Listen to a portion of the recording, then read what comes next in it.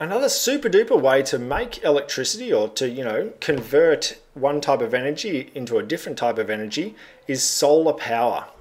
So solar power is great because the sun provides Earth with heaps and heaps of energy.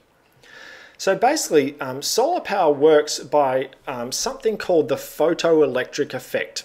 So photo means light, electric is electricity, and an effect is some sort of effect. So the photoelectric effect is basically a process where light is converted into electricity. And electricity is the flow of electrons.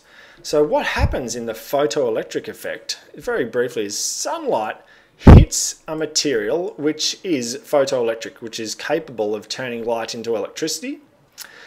This special material then basically absorbs the light and it generates little electrons, so that's electricity. Light hits this photoelectric material.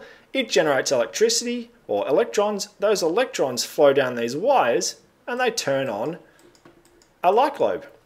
So that's really quickly how solar power works. So there's special materials which can be photoelectric, which means they have the capacity to basically, when they're hit with sunlight, to eject electrons, shoot off electrons, and those electrons, any flow of electrons is an electric current, and that's electricity.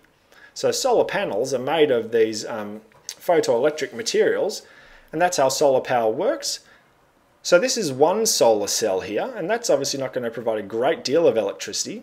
But if we want lots of electricity, what we can do is we can get one solar cell and join it together with a bunch of other solar cells into a module. And then if we want even more electricity, we can get a bunch of solar modules and join them together into a solar array. And then we can get these enormous arrays and put them, maybe in the desert. And all of those solar cells in arrays, in giant arrays, they'll generate heaps of electricity because of something called the photoelectric effect.